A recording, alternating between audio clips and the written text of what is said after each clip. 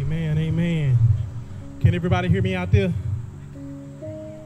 All right, well, we're going to go ahead and get started this morning because we want to try to get everybody in and out of the sun before it gets too hot.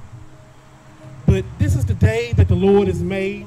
Let us rejoice and be glad in it.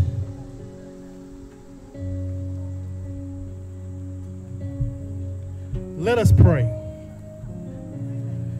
Dear Heavenly Father, we just come to you right now, Lord, with humble hearts and humble minds, Lord, just thanking you for this day that you have given to us. Lord, we thank you for this beautiful weather and a time for us to come together and be able to fellowship and love on one another. Lord, we just ask that you just continue to be with each and every last one of us throughout the further part of this day, Lord, that you may get all the honor, all the glory, and all the praise. For all these things we ask and count it done in Jesus' name we pray. May the people of God say, amen. We will now have our spiritual reflection by Brother Ken Coles.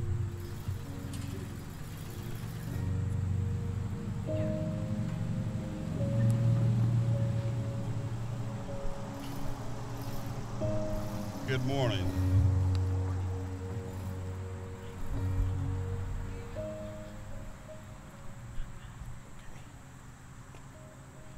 And God said, "Come to me with all your weaknesses, physical, emotional, or spiritual. Rest in the comfort of my presence, remembering that nothing is impossible with me. Pry your mind away from your problems so that you can focus your attention on me. Recall that I am able to do immeasurably more than all you asked or imagined.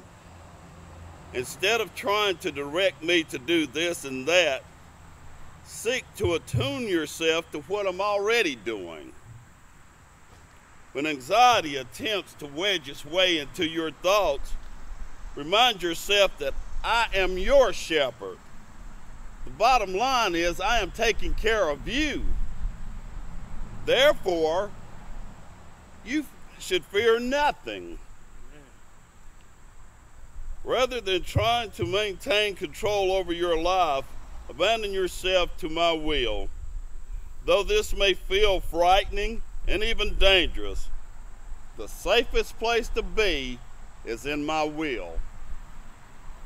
Let us look at the first chapter of Luke, verse 37, and it reads, "For no word of God will ever fail."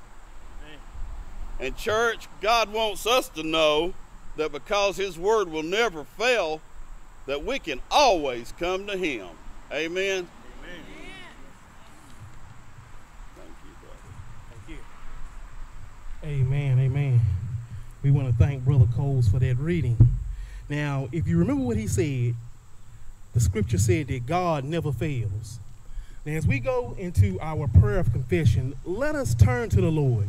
And as we pray, let us keep in mind that we're merely just human beings. We are created in his image, but just because we're created in his image does not mean that we can do what he does.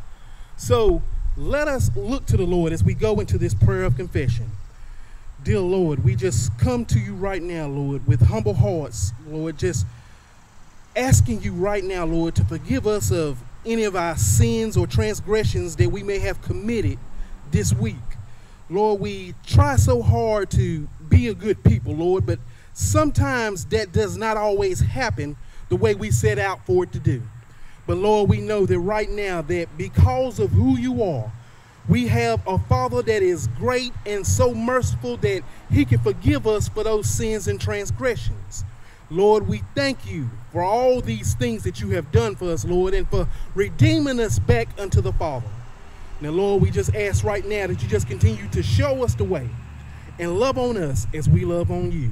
For all these things we ask and count it done in Jesus' name we pray. Amen. Friends, believe the good news of the gospel. In Jesus Christ, we are forgiven. Amen.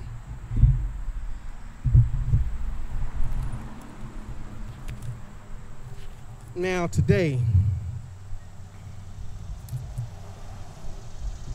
our message is going to be coming from 2 Corinthians chapter 4, verses 3 and 4. Again, that is 2 Corinthians chapter 4, verses 3 and 4.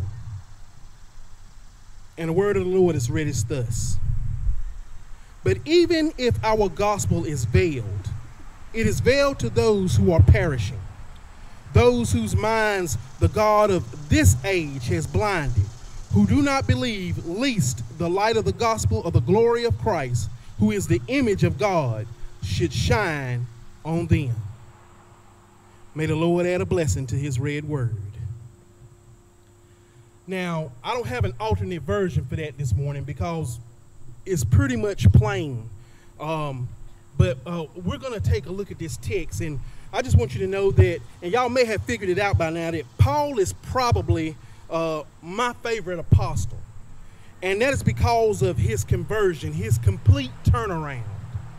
And I don't know about you, but I kind of see myself in Paul's light. But it is here in this chapter that he talks about the light that shines out of darkness. So he is talking about Jesus Christ and how we are persecuted. But it is over in the following chapter, chapter 5, where he says, therefore, if anyone is in Christ, he is a new creation. Old things have passed away, and behold, all things have become new. But see, what we need to understand is that that is a catch-22. And what I mean is that it says, if. It says, if any man be in Christ. And so the thing is that we have a lot of people professing